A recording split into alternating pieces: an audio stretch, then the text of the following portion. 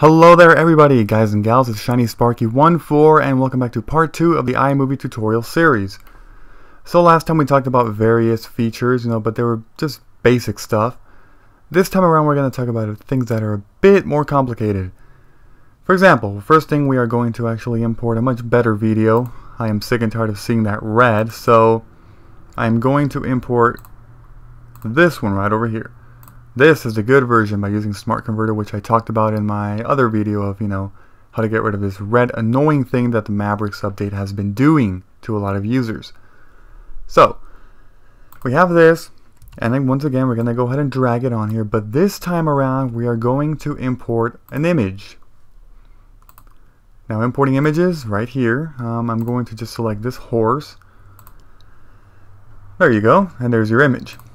Now, for images, you can do various things. The first thing you can do is, you can treat it as the same thing, just the entire video. Now, the reason it's zooming in, I'll talk about that later. Or you can also, grab it and you can put it actually on top of something, of anything. Put it there, and there you go. Now, you may be thinking, well, what is the point of this? Now it's just blocking the whole thing. Well, that's where we have to go to the Adjust options. We click on it, and we go to Adjust.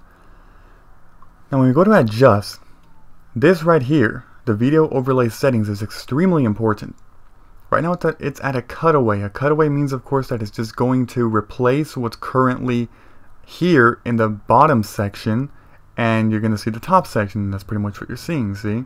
It's replacing it, and then it goes back immediately.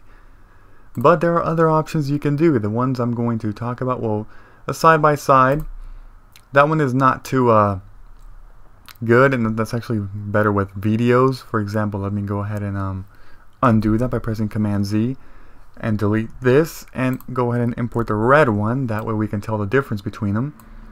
Go ahead and do that, and then come here and do a side-by-side. Now side-by-side will, you'll be able to watch two at once. As you can see, they are both moving. Let's go ahead and watch it for a few more seconds, and yeah, that's how you use two videos in one. Now, can you do more than that? Sadly, no. iMovie does not support that because it's a free software. It's just for introduction to video editing, so it's not that complicated. You can do it in Final Cut Pro, though it does cost $299.99 US, which is quite a lot of money. But anyways, we're going to go ahead and undo that. There you go. And let's go ahead and import this again because I didn't quite finish. Another very common feature that people like to do is the picture-in-picture. If you do a picture-in-picture, what's going to appear is, this picture, but now this time it's not the entire image, it's just that. So, the thing you can do is you can actually move it around. Let's go ahead and make it a little bit bigger. How about that size? And drag it to, let's say, this corner right here. If we play it, it will appear right there. Now, other things you can do, for example, when people do import an image, they're like, a lot of people actually do have this problem that I'm going to say. They don't realize why their picture is moving and they want the image to be still. This is called the Ken Burns effect, which is actually the default whenever you import an image here into the actual video. The way that you do that is you click over here on cropping. You click on cropping and it will take you to three options: fit, crop, or Ken Burns. As you can see, Ken Burns is on blue, which means it's currently selected. If you want to fix it, go ahead and click fit. Once you click fit, you can go ahead, let's go ahead and play right here and play it, and guess what will happen? It's not zooming in anymore. Now it's a still image, which is what a lot of people like, and they do have a lot of problems with that. People don't realize that it's always on Ken Burns. You don't know how many times people have actually come to me and asked me. But anyways, as far as other things, let's go ahead and, come back here, and we'll keep it fit. Let's go back to the video overlay settings. Now it's an animation. This animation is for when it's going to enter the bottom, not the bottom, when it's going to enter the video, the top of this. If you put dissolve, you can actually see that it is dissolving in and dissolving out. Hold on, when it comes right there. It's kind of a fade, but it's called a default in here. If we put, let's say, 2 seconds, it's going to take longer to appear. Well, you couldn't really tell too much of a difference, but you get the idea. If we put, let's say, zoom, let's go ahead and play it. It'll zoom in, see that? These are just ways for images to enter whenever you put picture in picture. The other one you can do is swap. This one looks a bit more complicated. It's not too useful, in most places, but sometimes it might be, you never know. And of course, like always, you can edit this. And another thing you can do is the border. Let's go ahead and go back to dissolve, the basic one.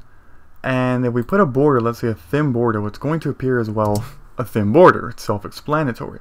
Now you can't really see it. This is kind of a difficult image. Let's go ahead and use a thick border. Maybe that'll appear a little bit easier to see. Yeah, okay, you can see the black, around it. That's the border. You can also give it a shadow. Wait, what is this one? Border color, that's right. You can adjust your color. Let's go ahead and go to make it a green. How about that? And then play it back. And there you go. You have your green border. You can also give it a shadow. You saw that. Let me go ahead and unclick it and check it again. There, it gives it a shadow. It doesn't appear too well in this certain image, but sometimes that could be useful. That's pretty much all of that. All of the whole, picture in picture. Green screen, blue screen, I don't want to do that yet because that's a bit more complicated and I don't want to, get into that yet. But Cutaway, like I said before, it'll basically replace whatever is here and it'll just focus on what's up on top here. It's a good way to just switch.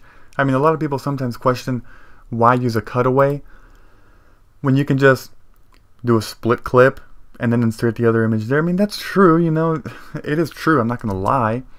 See that? It just cuts away. What you could have done is just do a split clip, then insert the horse in the middle, and then adjust the time of it, such as this. And it's pretty much the same thing. But, I guess Cutaway does have its... I'm not really an expert on that, but I guess some people do like it in certain situations, which I don't really know of. But anyways, let's go ahead and talk about one more thing, audio. Let me go ahead and switch this back to picture-in-picture. I like that a bit better. Okay. Audio. Now you can import directly, from iTunes or GarageBand or even some sound effects, whatever. But yeah, I'll go ahead and do sound effects. How about that? Just to show a basic sound effect.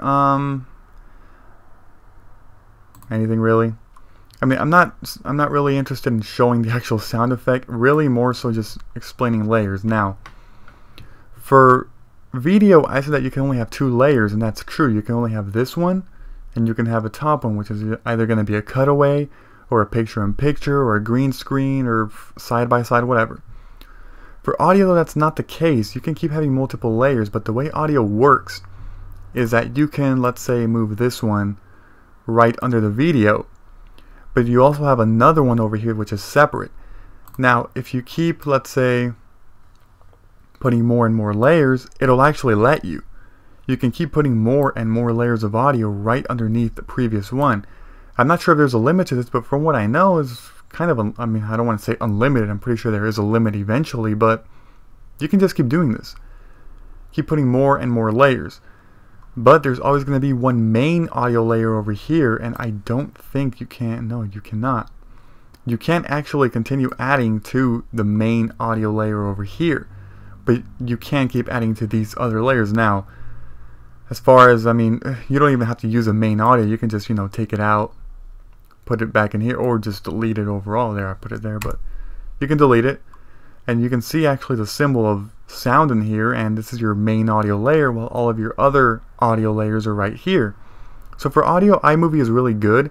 You can keep putting multiple layers. For video, not so much, because again, you need Final Cut Pro to actually keep using multiple video layers. But let's go ahead and do one more thing, editing audio a bit.